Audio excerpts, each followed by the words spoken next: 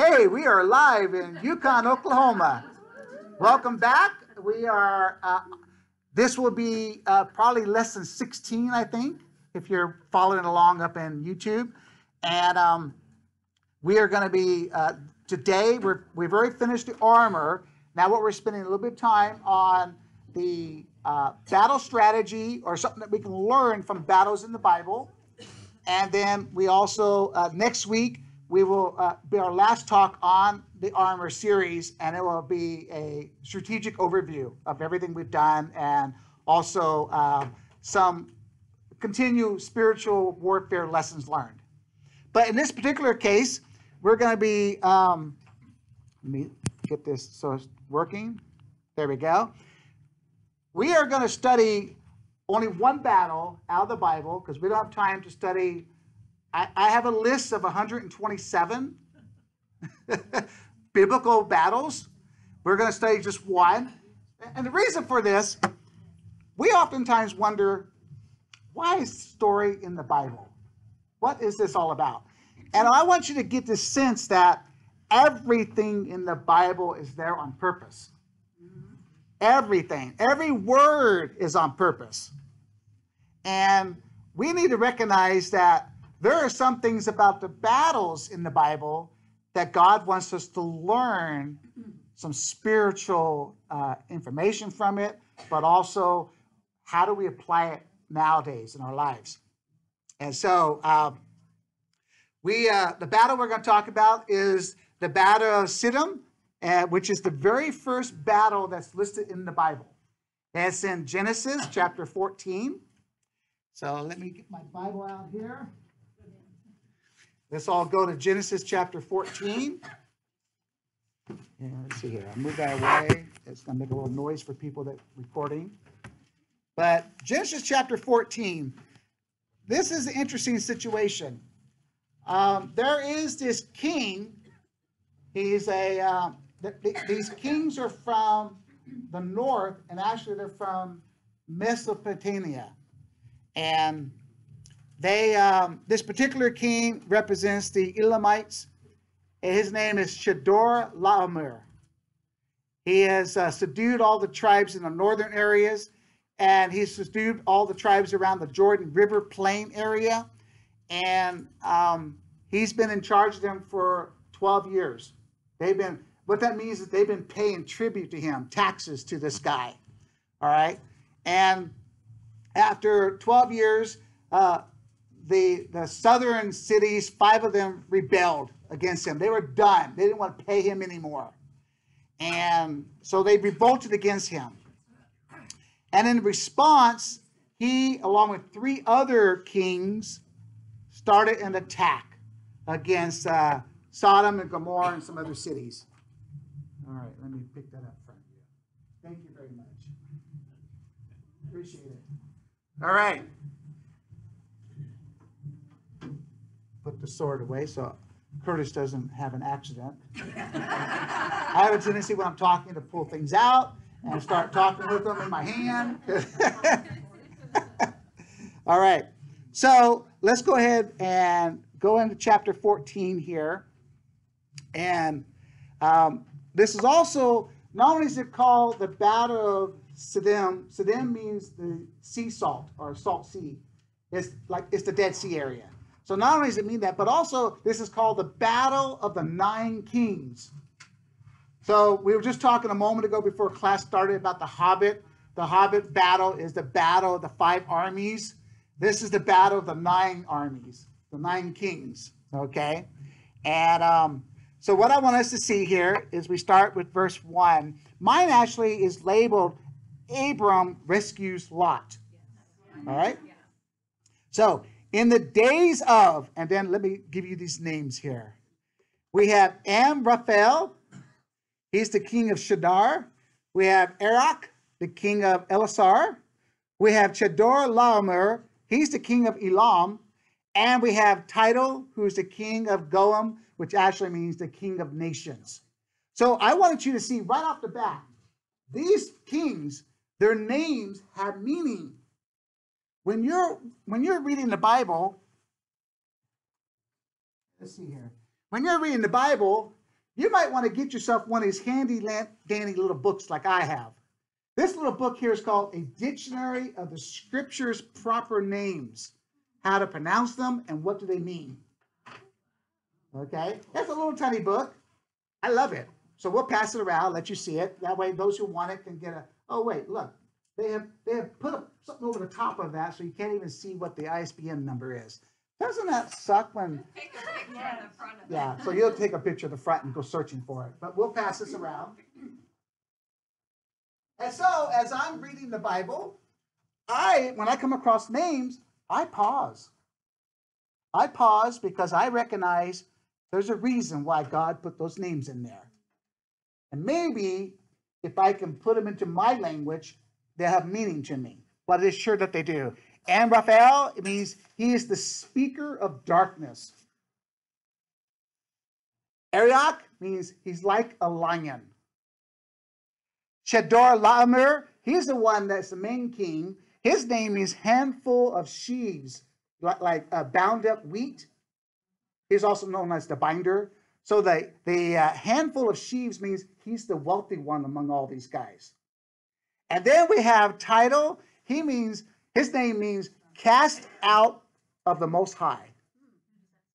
Yeah. So every one of these guys are now giving you some insight to the story. These are the bad kings from the north. And their names give you some insight. So if you were reading this in Hebrew and you come across this story, you would not be reading names like Amraphel. You'd be reading, and the speaker of darkness is the king of Shinar. And of course, then you might go and look up what Shinar was also. I'm only giving you some of it. I'm not giving you all of it. All right? But right off the bat, I'm getting a whole different sense about this battle. This battle is one that has some really, really bad people. And I'm going to show you how bad they are. Because these people they were the best of the best kings and warriors and armies in that day. They all came from Babylon.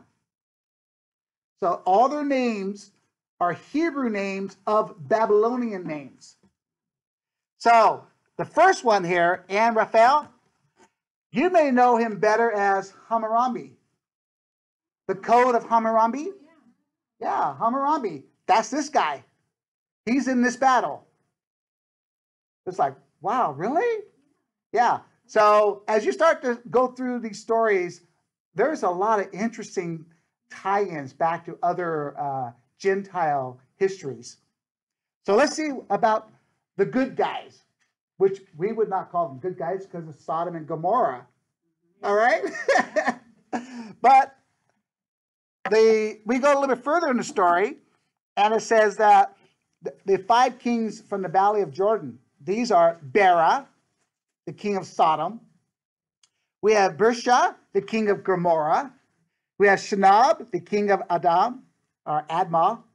We have Shemater, the king of Zeboi, and Zorah, the king of Bela. Okay, now their names have meaning too. Oh my gosh. Bera, the king of Sodom, is called the evil one. So now we're getting a whole other story. We're finding out, wait a minute, maybe they're not the good guys.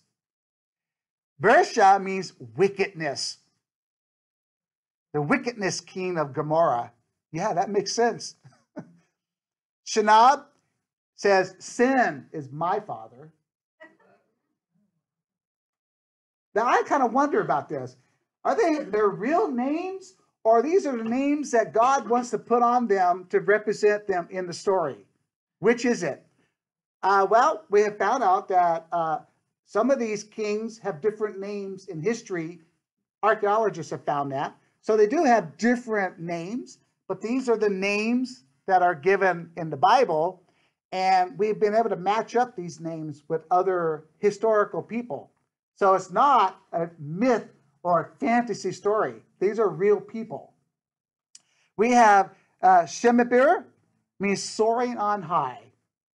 Kind of like, a Native American name or something. He's the one that's soaring on high. Well, it actually means he's so full of pride that you can't get him down out of the clouds. Okay? And then Zorah is funny because, if you read this, it says that my version says, and then there's in verse, verse 2, and then there's the king of Bala, that is Zora. And the word Zora means insignificant. This king is so insignificant, his name's not even given to us. Yeah. So here's a case now. We got 4 kings going to attack the 5 kings down south. And now we got a little bit more insight into that story. So right off the bat, we can see, spiritually speaking, when we encounter darkness and evil, and one side looks good and the other side looks bad, maybe they're both bad. In other words, don't take sides. Look to God for the answer. We do that a lot in politics. One side looks better than the other side. Depends on your perspective. But actually, both of them are old sin nature people. Look to God. All right, so anyways, we get a little bit of insight here from these names. Now we'll go a little bit further. So in verses 5 through 7, it says here that in the 14th year, Chedorlaomer and the kings who were with him, they came and they defeated the following people. So these 4 kings defeated somebody. I call them the monster slayers. The monster slayers. They slayed the monsters. Let's see what those monsters are. There are 6 of them. The Rephaim, the Zuzi, the Emi, the Horites, the Amalekites, and the Amorites. Now, the Rephaim, their name, I should have put it in quotations, means walking dead. Oh, that's where they came from. Yeah, the Nephilim in Genesis chapter 6, verse 1 to 2. The Nephilim means also walking dead. Okay, so the Rephaim, the Bible classifies them as giants. Let's see here. Oh, I thought I had a list here. No, I don't have my list. I left a list at the house. I have a list of all the Bible giants and what tribes there are, the giant tribes. So we have the second one here is called the Zuzim. Their name means roving creatures. What? Yeah, they wanted to have terror in everybody's, everywhere they went. They were roving nomad, but they're called the roving creatures because they terrorized people. All right. And so the Eam, their name also just means terror. So the kings from the north came down, these evil kings, but they're so bad, meaning they're so terrible in army-wise, that they can defeat the giants and the terror ones. And look, the Horites. Horites, their name means they dwell in caves. So these all along the Jordan River area, on the east side, the east bank of the Jordan, mountains along there have caves. And these people lived in those caves.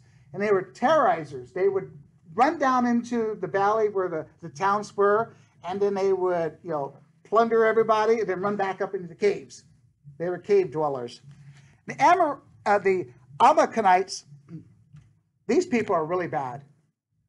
Their name means blood lickers. They were cannibals. They were cannibals. In the land of Israel, there were cannibals. We have all kinds of archaeological findings about those people. They were really bad. They would put their children into fire and pass them through these rings in their worship of Baal. And then when they came out on their side, they'd eat those kids. See, people don't ever talk about that. They talk about the child sacrifices. They don't tell you what happens afterwards. It's horrible. That's why this is not for children, this class, okay? I mean, if you have a youngster, I tone it down, but I didn't see anybody small in here that could. Anybody small here that couldn't handle it, I said. I was going to finish. So if you're like a 5-year-old, I'm not going to tell you the story of the cannibals. All right. The last one here is the Amorites. Their name, what? Say it louder. The Amalekites, aren't they the ones that Saul defeated and got every single one of these will be in the Bible later also. Yeah, but because the one that got Saul in trouble. Yeah, well, Saul, he goes looking for help from the bad guys. He made a lot of bad decisions. But this last one here, the Amorites, they were giants. And the Bible tells us in Kings that the height of cedars is how they were described. They were tall. So I was thinking about this the other day. I should have put the picture in here. Maybe I'll do it next Sunday. But I have a picture of the world's tallest man in history next to his family and next to some others. And he is like way up there, really tall. And his was caused by a pituitary gland problem, growth. So growth hormone kept on producing more growth. These giants are genetically, there is all kinds of stories in the Bible about them being related back to the fallen ones, the Watchers. So we won't get into the Watchers right now, but later, if we have an opportunity, we will talk about the Watchers and how they produce the giants or Nephilims on the land. But I want you to see these names because these kings coming down are so bad and their armies are so good that they can defeat all of these 6 different types of, let's put it this way. When Israel's spies saw some of these, they said, they're so big, we're like grasshoppers. We should not try to mess with them. And Moses says, what? And of course, Joshua and Caleb, they said, but God's on our side. We can defeat them. All right, so these are some of those same things. Yes? It says in the 14th year of... Right. So there was, the 14th year means this. Chedorlaomer had control over them for 12 years. Then those 5 cities down in Jordan River Plains area rebelled against him in their 13th year. So they had 1 year of freedom. And then he spent that year gathering his forces of the other 3 kings. And then in that 14th year, they came down to attack. And I'm going to show you a map in a moment here and show you what they did. All right. You can't see it back there, but when this is recorded, you'll be able to pause it and zoom in on it. But let me show you a couple things here. So let's see here. I can't see. Oh, there. No, when this light gets onto that TV set, you can't see it. So I'm sorry. But in the upper part, we have the 4: Shinar, Elam, Elasar, and Goim. Those 4 king areas come down, and on number 1 there, they enter into the area where the Jordan River is now coming down. And the Jordan River comes down from the Galilee all the way down to the Dead Sea. Well, all along the mountain there's a highway there that they call the King's Highway. The King's Highway on the right here, that blue line on the far right, comes all the way down along that mountain, and that's called the King's Highway.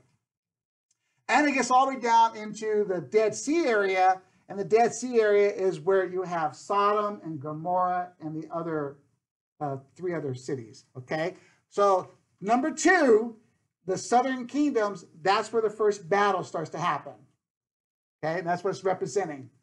So the 4 kings come down, and in number 2 there, they encounter the 5 cities of the Jordan Plains.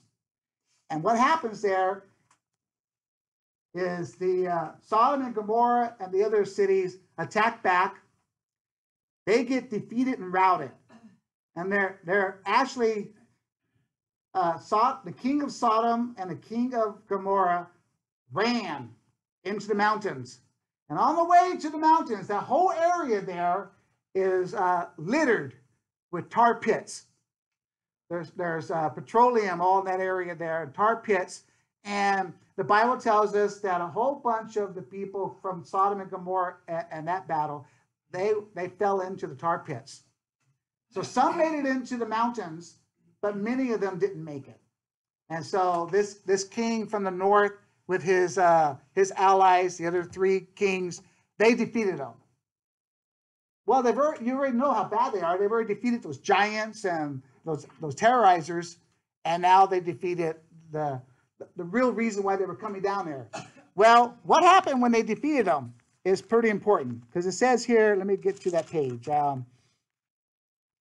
It says here on verse 11, so the enemy took all possessions of Sodom and Gomorrah and all their provisions and went their way. They also took Lot, the son of Abram's brother, who was dwelling in Sodom, and his possessions, and so they took everything Lot had also. But now Lot's involved in this.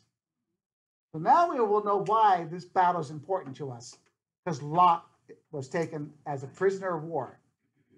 All right? So as they continue on south, so number 2, they got Lot, and they take Lot and all his possessions.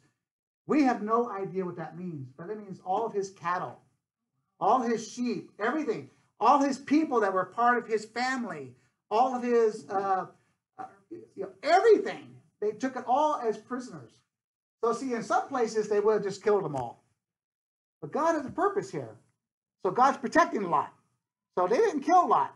They may want to. We don't know. It doesn't give us that detail. But we do know that Lot's with them. And now notice after 2, we come all the way down. When you get to number 3 here, you're down at the Gulf of Aqaba in modern times. There's the ocean comes up to that area. So they turn and they keep going back along the other side, and on the west side, they get to Kadesh Barnea. That's a famous place. If you read about it in the Bible, I won't tell you any stories right now, but Kadesh Barnea, very, very important in Bible story. And they get there and they continue on north, and they get past number 5 up there represents where Abram is located at right now in the story. You notice Abram's off to the west side. He's in red now. And the blue, they keep up along the coast, along the side of the Dead Sea, and they keep going north. Now we pick up the story with Abram. And Abram, on verse 13. And then one who had escaped came and told Abram of the Hebrew. This is the very first time the word Hebrew is in the Bible. All right? So, it says here, he was living by the oaks of Mamre, the Amorite, the brother of Eshcol and of Aner. So let's see what we got here. First, I want to talk about the tar pits before I get too much farther. The valley of Siddim was full of tar pits, and the kings of Sodom and Gomorrah, they fled. Some of their people fell into these tar pits, and archaeologists have found bones and things that may be related back. So it's always fascinating when you read Bible archaeological journals and what they're finding in the Bible areas. But I don't know if any of you have been to Los Angeles, but they have a tar pit down there, and massive dinosaurs and things that they found inside of that tar pit. No telling what's inside these, but I wonder if they have any giants in them. Anyways, so the enemy took all possession of Sodom and Gomorrah, all their provisions. They went their way. They also took Lot, the son of Abram's brother, who was dwelling in Sodom, and his possession. And how did Lot end up in Sodom? Do you guys remember that part of the story? Yeah, so he was very, very, very wealthy. He had a lot of animals. And Abram, his uncle, was very wealthy and had a lot of, and they lived comfortably together as nomadic type of people. But they got to the point where they said, we need to separate. Yeah, the shepherds are not getting along. And so the leaders, Abram and Lot, says, we need to separate. And Abram says, Lot, where would you like to go? Wherever you go, I'll go the opposite direction. Very nice of him. So Lot says here, and Lot then lifted up his eyes, and he saw that the Jordan Valley was well watered. And actually, where they're located at, they could see over to the Jordan Valley area. And they're up on an area where they can see quite a bit. The grass is greener over there. Okay? The grass is greener over in the Jordan Valley. So on that map, you showed where Abraham is, and Lot was on the other side. That's a humongous, massive amount of Yeah, you can see 30 miles in this area over to the other side. And we'll come across something similar to that when we get to the story of Ruth, okay? Because same thing happened there, where they could see from Bethlehem to the other side over to Moab. And the grass was greener over there too. So the grass was greener, all right? It was well watered everywhere like the garden of the Lord. Like the land of Egypt. This was before the Lord destroyed Sodom and Gomorrah. This is my Bible verses right out of the Bible. I just popped them right in there. In chapter 13. And it says, so Lot chose for himself all the Jordan Valley, and Lot journeyed east, and Lot settled among the cities of the valley, and he moved his tent as far as to Sodom. So that's how he got involved with the Sodomites. He moved there because the grass was greener. All right. So now let's back to the battle again. All right. So all of these soldiers, by the way, from all the kings, from the northern kings, they're all professional soldiers. By this time in history, there was a whole classification called professional soldiers. They trained all the time. That's what they did for their living. And the armies of all 9 kings were well experienced with battles. And although this is the first one being recorded for us, we know that from the Hebrew language there that they all had experience. And Abram then finds out about this. So let's read a little bit about that. It says here in verse 13, so we see he's out there visiting his friends. And it says, these were allies of Abram. 14, when Abram heard that his kinsmen had been taken captive, Lot was taken captive, he led forth his trained men that were born in his house, 318 of them, and he went in pursuit. All right, so we hear about these, I don't know if I could say it in this room. I could say it. You guys are all adults. Badasses, all right? He went after those badasses, all right? And he says, they have taken my nephew. All right. So he says, I'm in a position now where I can't just sit here and enjoy what I have. My nephew is taken, and he's a member of my household, and every member of my household is covered by the covenant with God. All right? So there's something going on here, the spiritual also. So what does he do? He's so wealthy that he owns his own army. 318 trained soldiers. These are elite.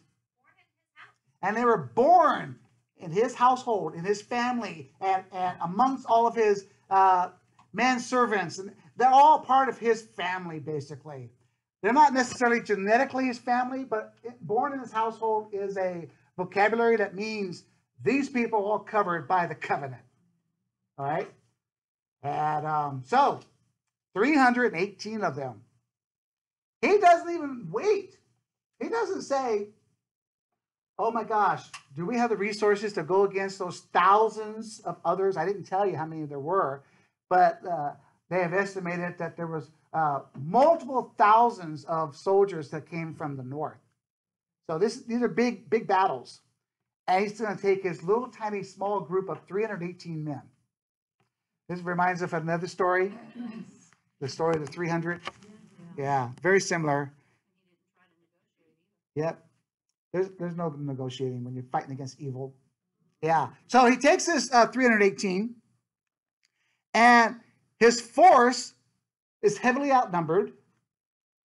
He has elite trained soldiers, though, with him, like special operations. Oh, that reminds me. I was reading a book this week that I received from a friend of mine who is a special operations guy in the Air Force, special operations. And there's a novel, it's not a novel, there's a book out called Special Operations Church. And it's all about, how do we get into the dark kingdom and recover people and bring them back into the light.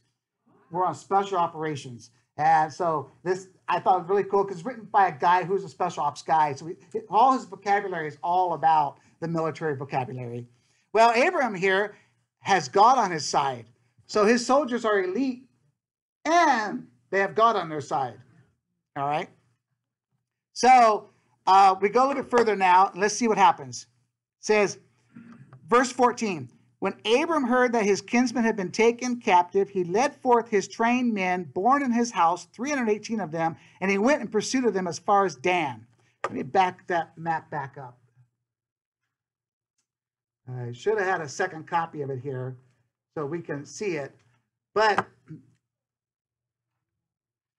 so Abram finds out about it and pursues the blue line, which is those 4 kings. He pursues them north all the way till they get to number 6 up there, which is Dan. Okay, so quite a ways he's pursuing them. So were the other kings aware he was coming? Well, we'll find out, won't we? Yeah, were they aware that he was coming was the question. I repeat it so it's on our recording. All right, yeah, to be continued. So let me jump back forward where we were. All right, we got the backing of God now. All right, so after his return from defeating them, so we find out that he defeats them. How did he defeat them? Well, take a look at it. In verse 15, and he divided his forces against them, and they attacked by night. It was a night operation. Night operation. Isn't that when special ops do things? Yes. Or when a SWAT guys, coming into a bad area that they have to take down, they don't do it in broad daylight. They come in at 3 in the morning or something crazy and pounding on doors. Well, these guys here split their forces up, came from 2 separate directions, so they were flanking these armies, and in the middle of the night they attack, with only 318 against thousands. Because when you get God on your side, it don't matter what your size is. And when you're trained, okay, he didn't take a bunch of amateurs. He took trained people. All right. So it says here, he and his servants, and they defeated them, and he pursued them all the way to Hobah, north of Damascus. So those 4 kings are running.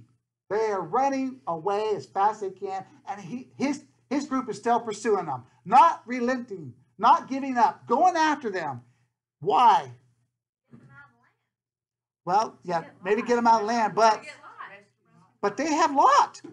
He's not stopping. He's going after them to get his kinsmen. All right, so he pursues them. And then it says here, and then he brought back all the possessions. So he defeated them and brought back all the possessions. So let's talk a little bit about that. After his return from defeating Chedorlaomer and those kings who were with him, the king of Sodom, remember Bera? I put it in there. Bera, the evil one. The king of Sodom went out to meet Abram at the King's Valley. He crawled out. He comes down out of the hills and says, hey, I heard that you won, so I'm going to come and rejoice with you and be a part of the winning team. Okay? All right? It's kind of like when Saul wants to give his armor to David, so it looks like Saul's in battle. I mean, that's how I interpret that. This guy is coming down, says he wants to be a part of the winner's circle. All right? Well, at that point, we see here,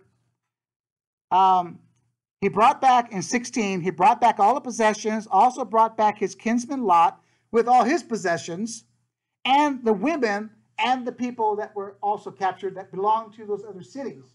He rescued them all, everybody, with 318. All right. So, verse 17. So after his return from defeating Chedorlaomer and the kings who were with him, the king of Sodom went out to meet him, and Melchizedek, the king of Salem, brought out bread and wine. He was the priest of God Most High, and he blessed them. Oh, check this out. This is just fascinating. Who in the world is this Melchizedek? We get to study him in our next study, because we're going to be doing the 13 people that foreshadow Jesus from the Old Testament. That's our next study. So we're going to go into a lot of detail about Melchizedek. But right now, we'll just give you a brief overview. His name means the king of righteousness. And he's the king of Salem, and Salem means peace. and that's Jerusalem. So he's the king of righteousness and peace. Who's that? Yeah, that's foreshadowing Jesus. And what does he do? He brings bread and wine to celebrate. Wait, no, this is not a celebration. He's coming to bless Abram. God told him, because he's a priest of God the Most High. El Elon, that's his name. And that's the name of Yahweh or Jehovah also. So God the Most High, he is one of his priests. So he's a Gentile, not a Jew. He's a Gentile priest of God. Didn't they break bread and wine though when they were in agreement as well? Like that was, or is this just in a different definition? They do break wine. They have break bread and drink wine in a part of some of their ceremonies and covenants and agreements. But in this case, he's not there for that purpose. He tells us he's there to bless Abram. His whole purpose was God said, go bless Abram. So take bread and wine. And he's the priest of the Most High. And then it says, and he blessed him, he blessed Abram, and he said the following: Blessed be Abram by God Most High, possessor of heaven and earth, and blessed be God Most High, who has delivered your enemies into your hand. So it was recognition. Yes, go ahead. And this is the first use of El Elyon, God. That's right. This is the very first time in the Bible that the God Most High, El Elon, is also mentioned. So see, there's a rule in hermeneutics when I'm teaching the Bible, and that is the first time something happens, pay attention, because it actually gives you more insight into future things also. So this is the first battle in the Bible, the first time Hebrew is mentioned, the first time God Most High is mentioned. So there are important things happening here. And so it's interesting here, because then how does Abram respond to the blessing?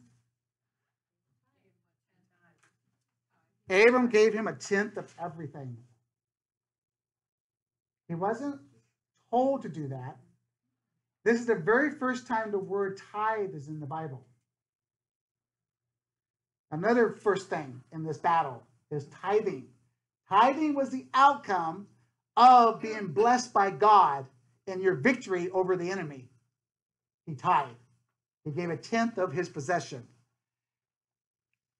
Oh, this is really important because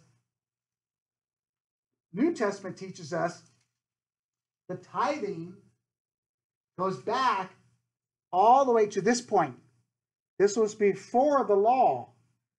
This is before Moses and the commandments. This is 400 years before Moses when this happens. So we see here that giving a tenth and offering, it has nothing to do with the law. It has everything to do with the relationship of recognizing your blessing. Yes? Yes, so...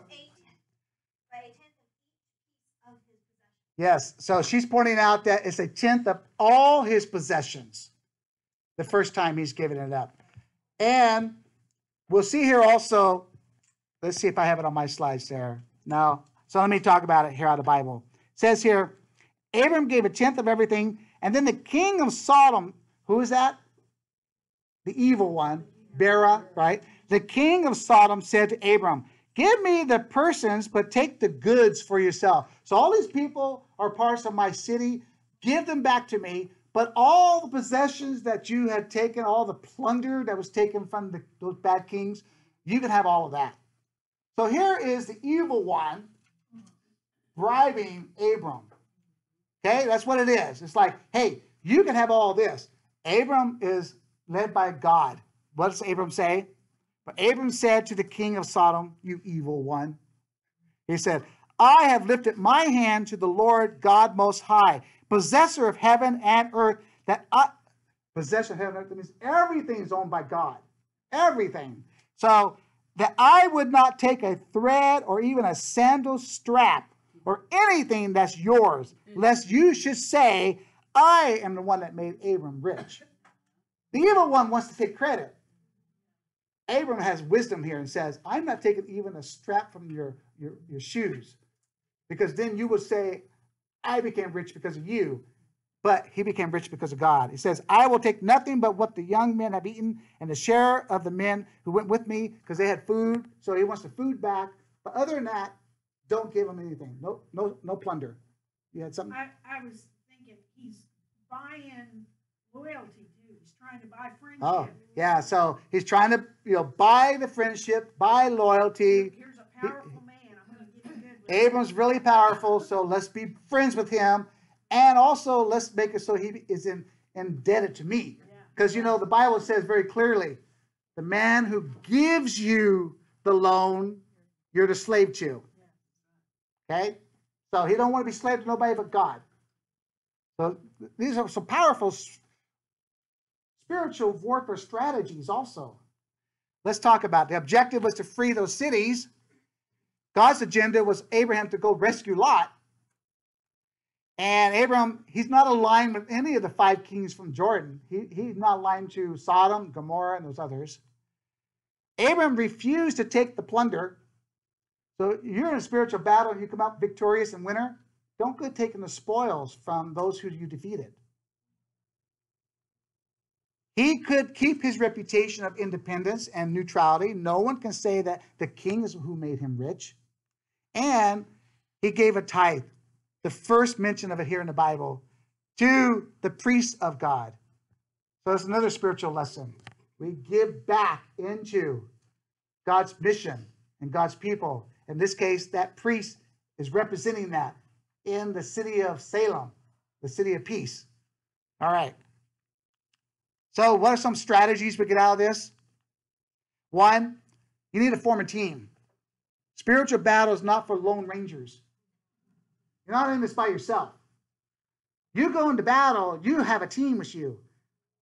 Abram didn't take off by himself. He took his team of trained, elite warriors. You need to do the same when you go into a spiritual battle. You take a team with you. Number 2, research. Discover how did the enemy took something that the enemy doesn't own. So in this case, he gets a word and he finds out, and he does some research and finds out about these kings. He finds out that they took Lot. He finds out that they're pagans and that they don't worship God. So in modern times, you can come across cults, pagans, occultists. You can come across pornography and other areas that have stolen people. There are ways that the enemy takes captive your relatives and even yourself. So be aware of this. Take inventory, do some research, understand, discover how did the enemy get into the camp. Okay? Number 3, before you go into battle, you better put on or take up the full armor of God. Don't go into battle thinking you can do it yourself. And so go back and review all the parts, pray them in, put them on. Take up the full armor of God. Number 4, an intercessory prayer shield. Mobilize an intercessory prayer team who will hook their shields together with yours.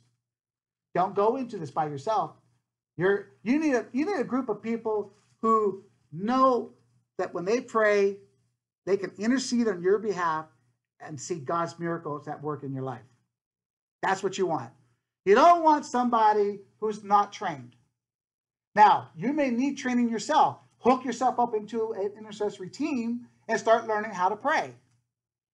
We have, starting tomorrow morning here at our church at 6 in the morning, an opportunity for you to come here for the next 5 days and pray at 6 in the morning and intercede on behalf of many people who need help in our community. And then on Saturday, we'll meet at 8 o'clock. But you have a chance to participate in that. And if you're not able to be here at 6 in the morning, recognize that, hey, God's not bound by distance and time. Pray wherever you are and hook your shields up to all of ours. All right. And number 5, seek the Lord on the timing of your advancement and the engagement. Abram did not sit around waiting. He knew the timing was now, and he engaged the enemy and went after and pursued him. I believe it's because God said, you going to take care of Lot or not? Well, of course I am. He's going to take off. That's just my own interpretation. But recognize that you need to seek the Lord on all your spiritual battles and his timing. When are you to engage? When are you to not? When are you to rest? When are you to look for your margin time, as our pastor's been teaching? And then when do you go back into the prayer? Now, I don't know if you noticed this. I mean, you may not have been there this morning, but Pastor Brian demonstrated the use of the sword of the Word of God in prayer. He gave scriptures and prayer examples, just like we went through last week. So we're right in step with our pastor.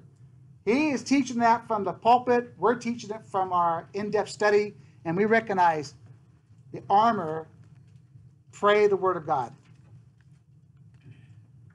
And finally, the last thing, make sure that you have a heart of gratitude, thankfulness, and giving and blessing, just like at the end, Melchizedek and Abram, they were able to glorify the Lord. It was not Abram who won the battle, and they both recognized that, and they were able to demonstrate to the enemy, to Sodom king, that it's not because you helped, it's because God Almighty is the one who did this.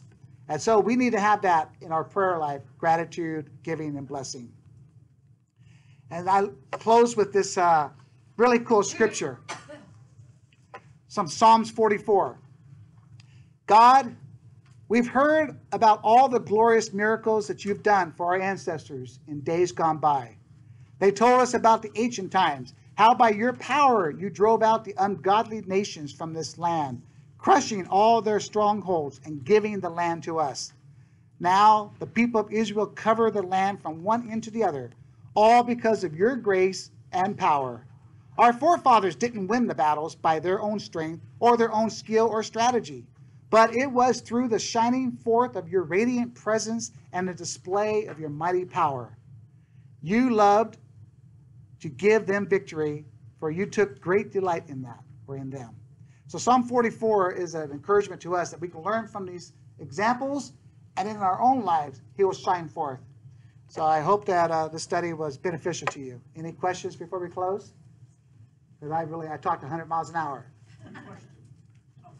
About what year is this? This is 400 years before Moses, so it'd be about the, I'm trying to calculate, I think it'd be about 2,000 years before Jesus. And you mentioned Hammurabi.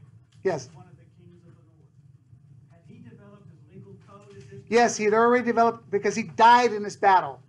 Okay, he died in the past. He died in this battle. So Hammurabi had already developed his code, and he told us also where he got his code. He got his code from one of his false gods. But it was a code of justice. And you mentioned they were Babylonians. Had the Babylonian Empire, was its zenith to come later? No, Babylonian Empire, there are multiple histories of Babylon. So this is after you have the Tower of Babel. This is after that. So, that also was a part of the Babylonian, because that's in Babylon area. So there's a lot of history there. And I can provide to you a chart that has historically all the dates for this battle and all the people. I think that'd be easier than me trying to remember it, because personally, I skip past memorizing that chart. But I have it. All right. Father, thank you for this study we've done today. We thank you, Lord, that we can learn even the battles in the Bible have spiritual meaning and purpose for us. Down to the individual names even, we can learn from that. So we thank you, God, that everything in your word is powerful and it is useful, and it won't return to you void. But may you be uplifted by this study, and this week, may we be remembering that you fight the battles, we put on the armor and stand. In Jesus' name, amen.